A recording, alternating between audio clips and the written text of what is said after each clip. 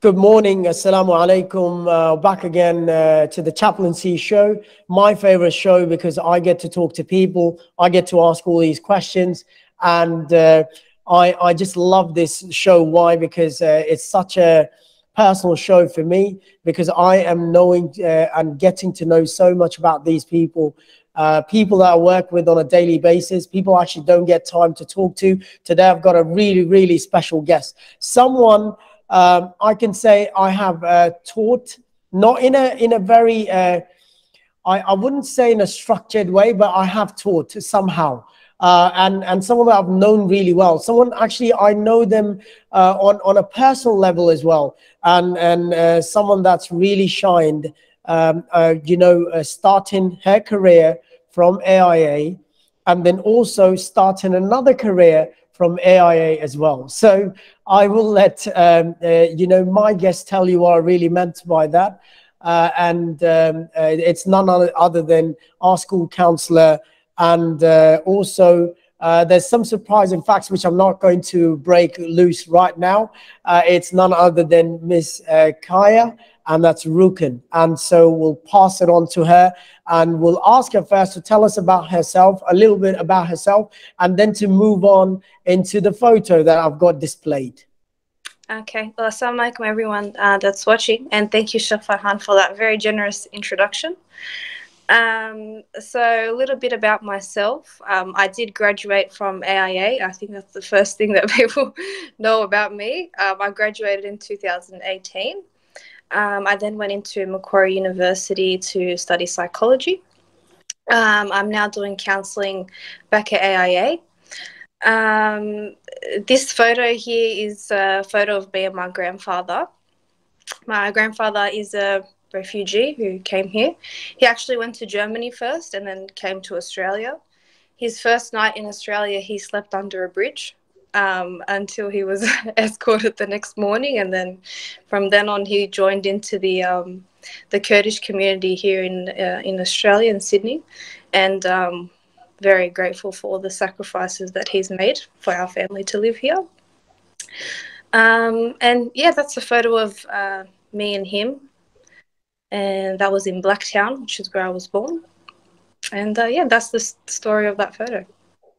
Now look, that's such great values that you hold, that you always keep them. And today, nowadays, when you do ask children actually hardly, well, I'm talking about the modern children, they hardly go that back and relate to their grandparents in such a reverence that you showed today. I'm actually very amazed of your values. Thank you. Yeah, he's here today. He was walking around, he's doing his gardening, and he recently came back from Turkey. And of course, yeah, grandparents, they always have a special place.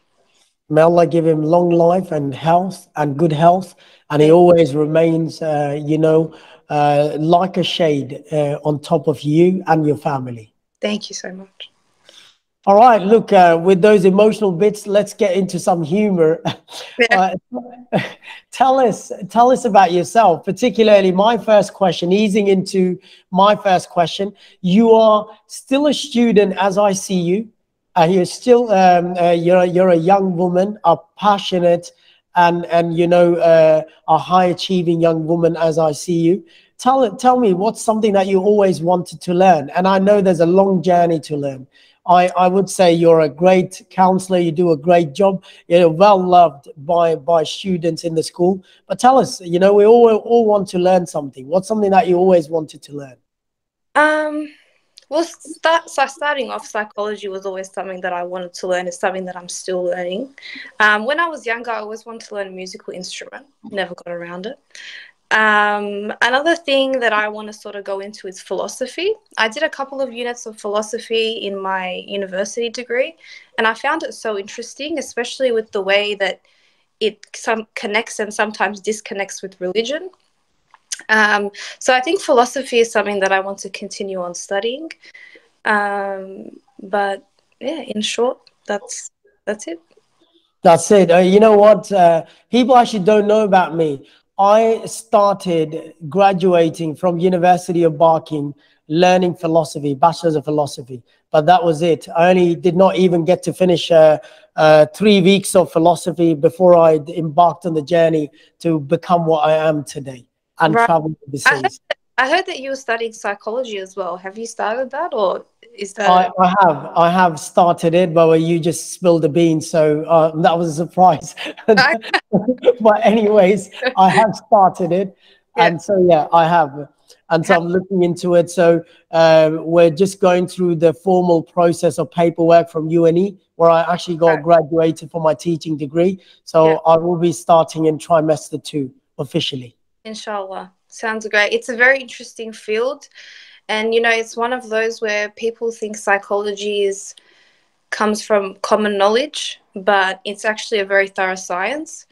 And, a lot of people think we can take psychology out of, you know, our culture and, what we learn about society through our own experiences. But a lot of the times, even from what we learn in our own experiences and from our culture, there's a lot of contradictions in what we're learning. Like, for example, just off the top of my head, the quote like birds of the same feather flock together. And then there's also the quote that's opposites attract. So it's like, well, which one is it? And that's when psychology comes in and says, well, actually, this is the reality and this is what it is based on the evidence. That's right. And you know what? That's my favorite quote. Birds of the same feather flock together. So that's what I'm mostly using the khutbas for the Yeah, students. yeah, No, look, and I'm sure, there's always so many things that we want to learn in our lives. And is there anything from a hobby perspective? As I said, you're still very young, and there's so much that you can learn. Not to take away your brilliance and what you do great, but also there's so much room to learn. Is there anything else from a part of a hobby that you always like? We spoke about music, okay? Was yeah. that music? So is that something that you're looking into, or you're paying any attention at the moment? Not really. I was always interested in the creative side as well, especially when I was in year 12. I actually wanted to become an art teacher. Maybe that's something that I can do in the future. I really enjoy painting and drawing. It just allows me to express like a different kind of creativity, especially after a long day of listening and talking. It's a really nice way for me to just have my own time as well. So maybe in the future I can do art teaching, but I think that's a long way down the road. Well, if the leaders you're listening, we don't have to look for an art teacher. We can have a good transition into the Department of Arts. I was thinking of sort of merging the two where I can kind of diverge into that creative side through doing art therapy. So continuing on with psychology and clinical psychology, but maybe taking in some interest in art therapy as well. Well, that's so creative. Also, look, I can vouch for your creativity. I have the honor to do a fundraiser for your calendar. This was going back in the Ramadan 2 or 3 years ago when you designed something. I did. Remember that? Yes, it was a calendar that you designed, Oh, and on a Friday when you were selling those. oh yes, I do remember. It was in front of the community center, and I was That's right. Harvey Low Pavilion. yeah. Wow, I can't believe you remember that. It was so long ago. Well, look, I've got a memory of an elephant. I still remember, the memories of my childhood. Like I am actually very good at remembering things. Yeah. Well, a lot of people, when they lose their memory, they actually tend to lose their short-term memory before they lose their long-term memory because those are the more embedded memories. So, That's right. And it was a passionate moment. And the people don't know I go a long way with your dad as well. So for me yeah, to do something for your family on that day, I think it was an honor. it was a great experience. Actually, I feel like teachers honestly have the best memory, and they'll tell me things that I've done in year 12, and I was like, how can you remember that? And I don't. So, yeah. You know what? When we're young, there's so many things. I mean, if you ask me about my school, yeah, definitely. I'll be like you as well. How can you remember that? How I can should you? don't even remember. Yeah, it's just a blur. Apart from that, well, what else? I mean, would you like to add anything else to the list? I know the list is really long, but something burning passion, always wanted to do, never got a chance or never had the time to do it.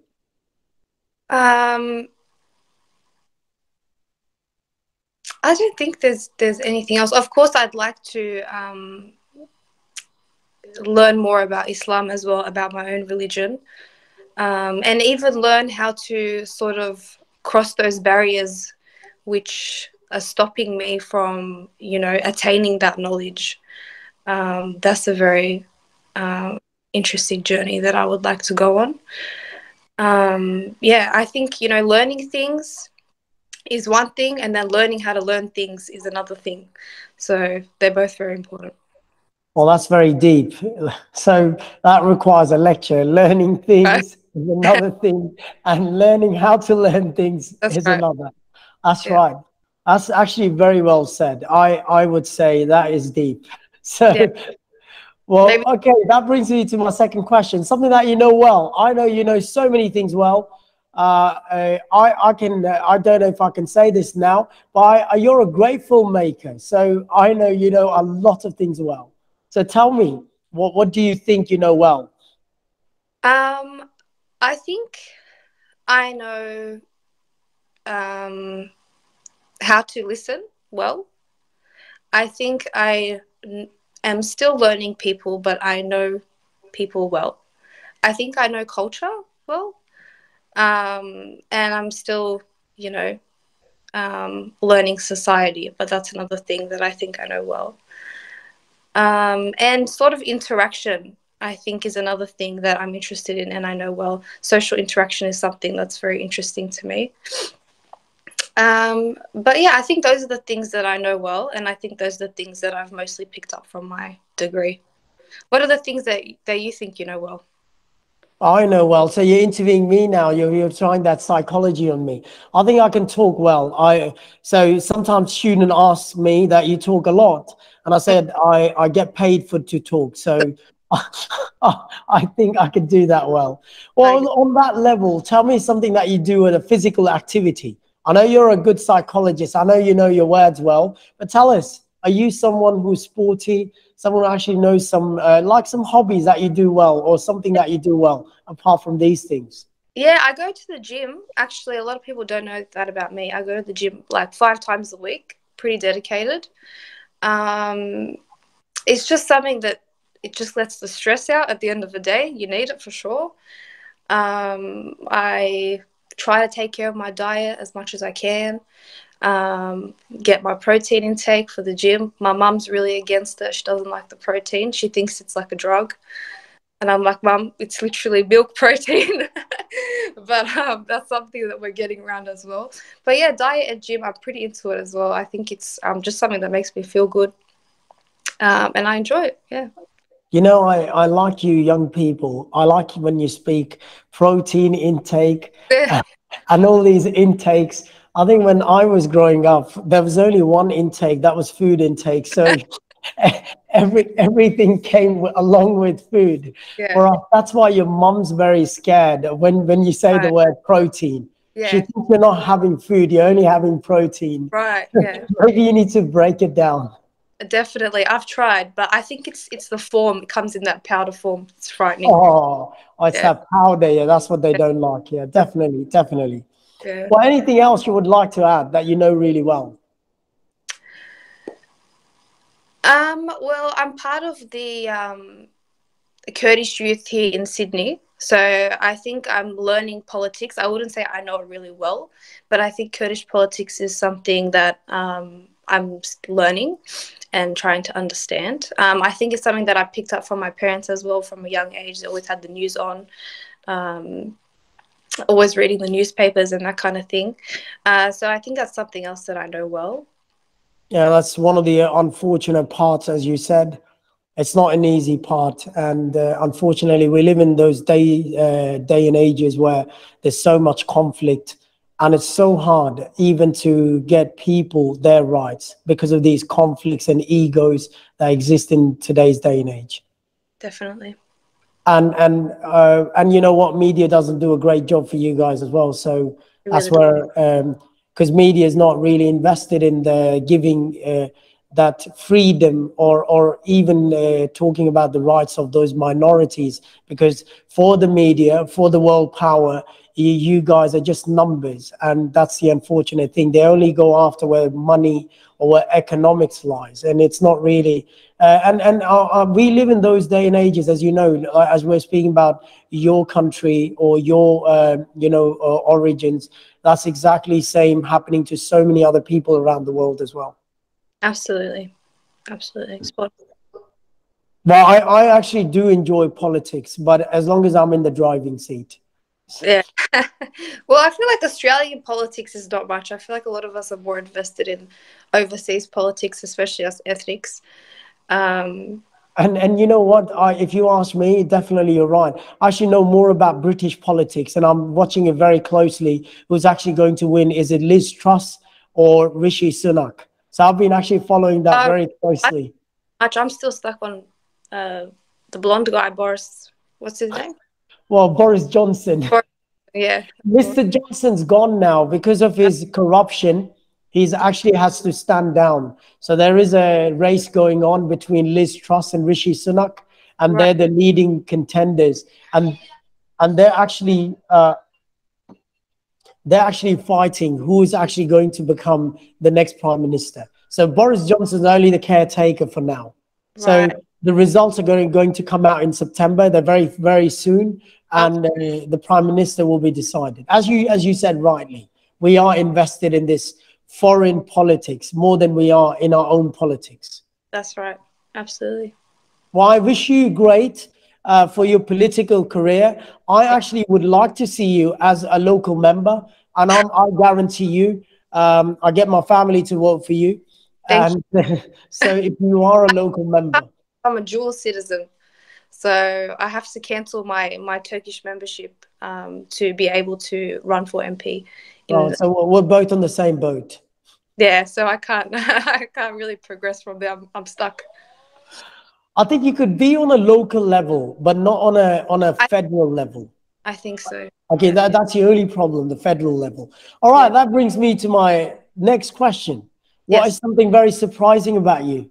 Yeah, so tell us, what's something really surprising about you, a surprising fact that people may not know? A surprising fact.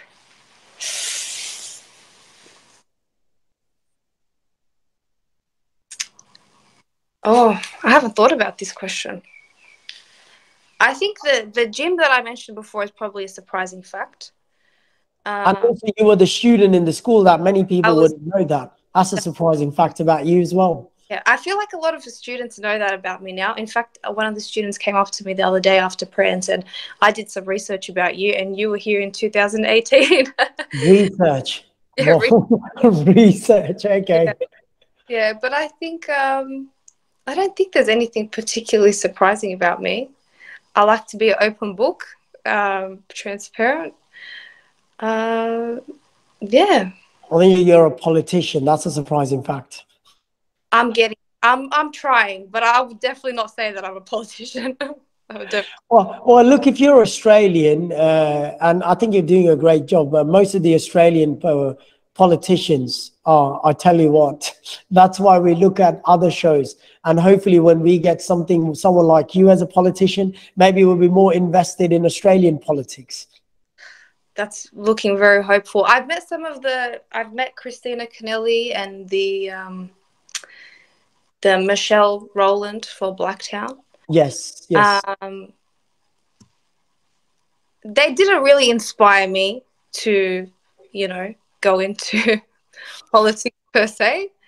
But I like to be involved in it to some extent when it comes to the Kurdish activism side of things.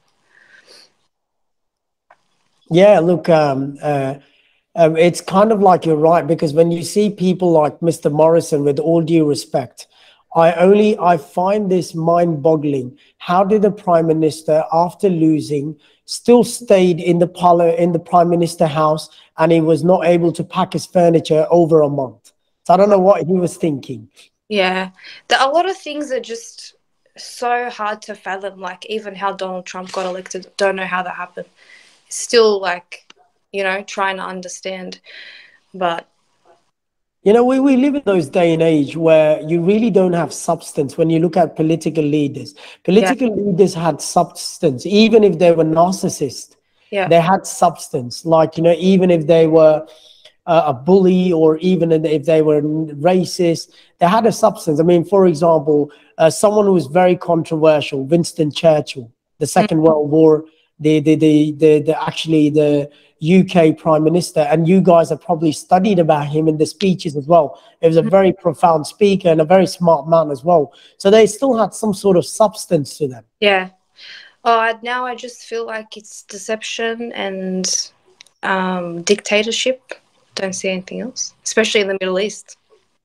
Oh yeah, that's another story. But I go to say that. In the Middle East is a very completely different story. That's right. That's right.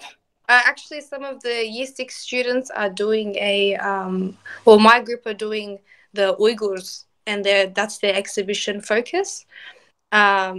And that's been really interesting as well, looking into the Chinese Muslims that are in concentration camps in China. So if you see that, anyone who's watching, if you see that exhibition group, definitely look into it, because it's very interesting. And also, the way you said it, as you were speaking about politicians, I think your children may have mentioned this as well. There's hardly any Muslim leader that came out and spoke Yeah. even openly about their suffering.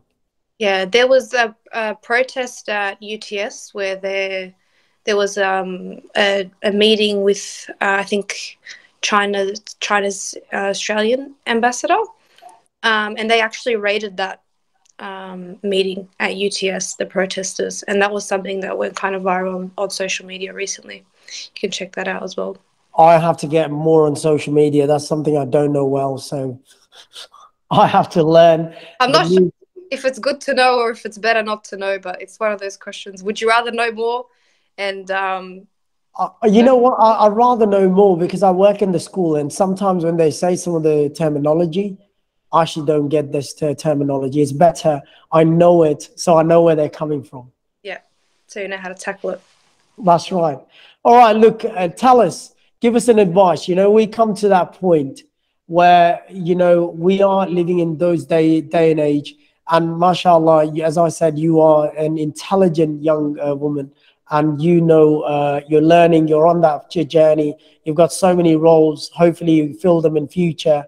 And you know what, we definitely want to see young leaders like you to come forward. So give us an advice. Give us an advice as a school community. While we don't get to see each other as we would like to, because we're so busy in our own lives. And give us an advice. In terms of the school community, like how we can connect? Yeah, no, even that, or a general advice to all of us that work in the school. Anything. Give us two advices. You're a psychologist, so that'd be two advice, because we could not gather a lot of surprising facts about you, but we can definitely gather two advices from you. One thing that's very important is to work together and not against each other.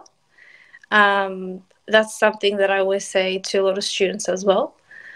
And another thing I would say is to listen when you're listening, and instead of thinking about what you're about to say to the other person.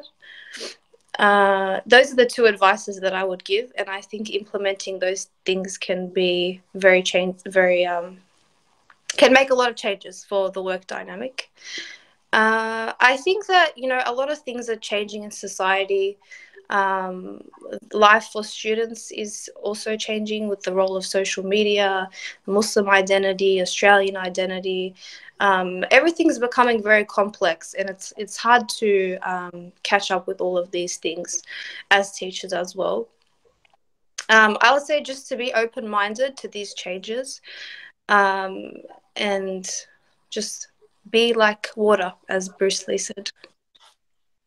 Oh, so you do watch Bruce Lee? I have seen that clip, and it stuck with me because I think it's a very, very nice quote. No, that's such a great advice. And I actually want to say something to you. I quite liked your second advice because we live in a day and age where people are always worried about what they want to say, even though they are listening to other people. I don't know if it's a pretend listening, but then they always say the things that they want to say, regardless of the other person, even if he's saying the same thing. Absolutely. And it comes because they don't ever acknowledge that they've understood what the other person has said before they actually say their point of view. And it's a listening, but it's a kind of chaotic listening where it's just like a waiting for the person to stop so I can finally say what I've been wanting to say.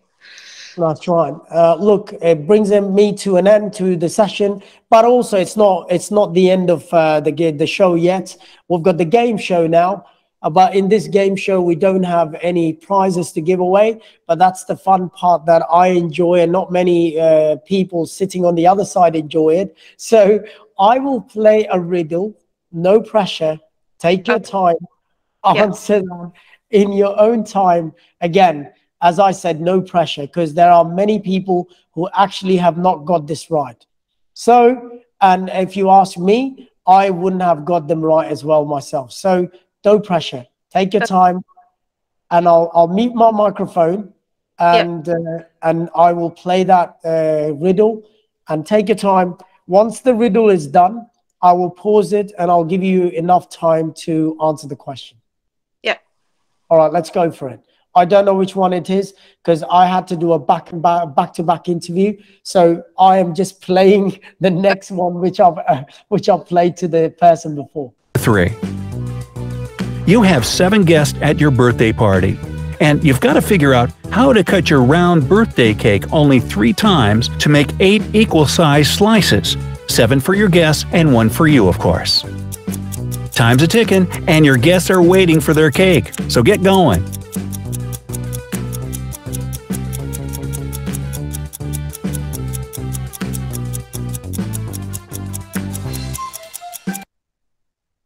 Okay. I'm going to be thinking out loud. Yeah, go for it. Well, there's 2 layers to the cake. So you only can cut the cake 3 times. That's it. 3 times. So you get 3 slices. Now, if you go 1, 2, and then 3, that's 4, then that's 6.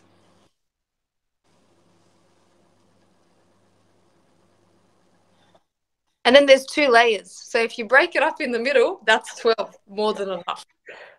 All right, is that your final answer? That's my final answer. Okay, let's see if that's the right answer. Answer? Well, first off, you have to cut vertically right down the middle of the cake to make 2 equal pieces. Do the same thing, but this time horizontally to make 4 slices. Your third and final cut should be laterally across the cake, which will quickly turn your 4 slices into 8. So how'd you do in this one? No. I think you're right. You know, I wasn't so far. But in a way, you're right, because you've done those. You did speak about cutting the third one, but that's what your answer was. You're actually, because it's two-sided cake, so you can actually give one side, and that makes it 8, which actually is right. Because the icing between is soft, so I just thought it would break apart. But it would be smarter just to cut it down the That's middle. Right. All right, look, it was an honor to speak to you, and thank you so much for giving your time. And I really want to wish you all the best with this AIA venture of yours. And hopefully we see you over here grow with us. And also that, you know, what you spoke about, becoming an art teacher or bringing that art therapy. May people who are listening, may they allow you to actually bring that, embed that. And I do think it's a great idea. Look, I really want to thank you again. It's an honor to speak to you again.